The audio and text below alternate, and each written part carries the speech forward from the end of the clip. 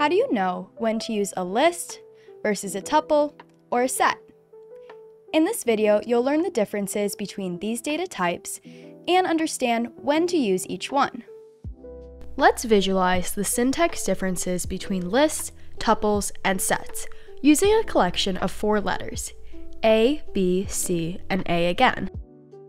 To create a list from these letters, we wrap them in square brackets. To create a tuple from these letters, we wrap them in parentheses. And lastly, to create a set from these letters, we'll wrap the items in curly braces. Awesome!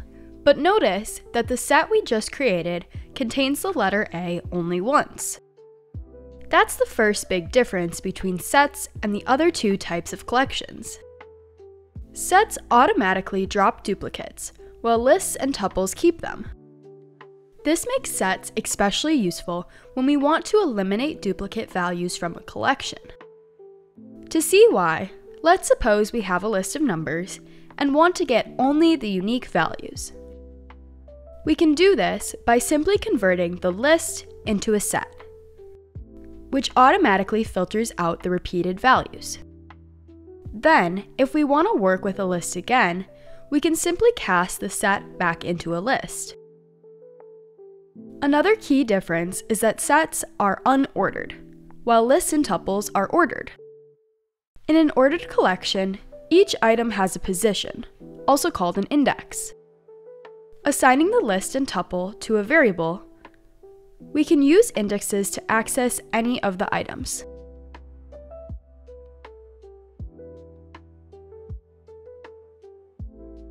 Sets, on the other hand, are unordered, which means its items are not assigned a position or index. If we assign our set to a variable and try to index it, we get an error. Awesome! Now that we've compared sets to lists and tuples, let's look at what makes lists and tuples different from each other. The key difference between lists and tuples is whether the collection can be modified after it's created, a trait called mutability. Lists are mutable, meaning you can modify them after creating them. Tuples, on the other hand, are immutable. Once you create them, you cannot change them. For example, we can call the append method to add the letter D to our list. We can call the remove method to delete the letter B from our list. Or we can update items in the list by reassigning their values at a specific position. Tuples, on the other hand, are immutable. They don't support methods like append or remove. And if we try to update an item in a tuple by reassigning it, we get an error. So what exactly is the point of creating an immutable collection? That seems quite limiting. Well, the immutability of tuples is actually quite powerful in situations where keeping your data safe from accidental changes is more important than flexibility. For example, let's say we want to store a friend's birthday in our program.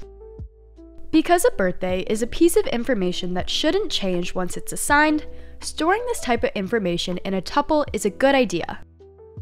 It helps protect the data and prevents it from being accidentally modified later in the program.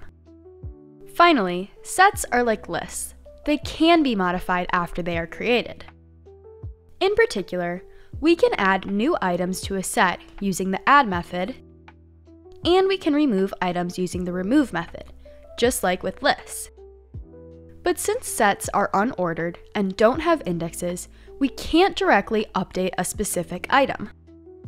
Instead, to change an item in a set, for example the letter B to the letter D, we remove the unwanted B and append the new D. Great! We've now explored 3 different ways to store collections in Python: lists, tuples, and sets. Each has its own properties, and the appropriate collection depends on the needs of your program. By far, lists are the most commonly used type of collection. They allow duplicates, are ordered, and are modifiable after creation. Tuples and sets are less common, but are useful in specific situations. Tuples are similar to lists since they also allow duplicates and are ordered. The difference is that tuples are not modifiable after creation. This makes them great for storing data that should not change during a program. Lastly, sets can be modified after creation, but unlike lists and tuples, they don't allow duplicate items and are not ordered. Sets are ideal when we want to store unique items. Awesome! Now you understand the differences between lists, tuples, and sets in Python. If you want to practice what you've learned, check out the notebook linked in the description. We're working on lots more videos like this one, so be sure to subscribe so that you don't miss out. If you have any questions or topics that you'd like to learn about, let us know in the comments below. We'd love to hear from you. Thanks for watching!